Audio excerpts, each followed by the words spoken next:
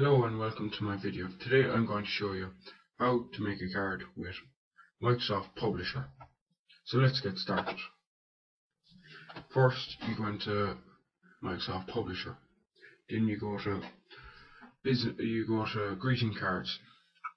Choose whichever one you do. I clicked on the first one. You can pick whatever design you want here. Put any picture you like. I'm just going to enlarge the happy birthday because I have no picture with me at the moment. And then when you're done that, you will go into, at the sidebar you can see 2 and 3. There are pages 2 and 3. Click on them.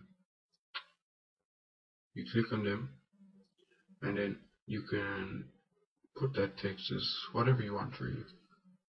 I'm going to change it to enjoy your birthday. And that's really it. You can put Torrent from, and at the back of the card then you can put made by whoever you want really. You should put yourself because after all you did go to the trouble of making the card. So thanks for watching.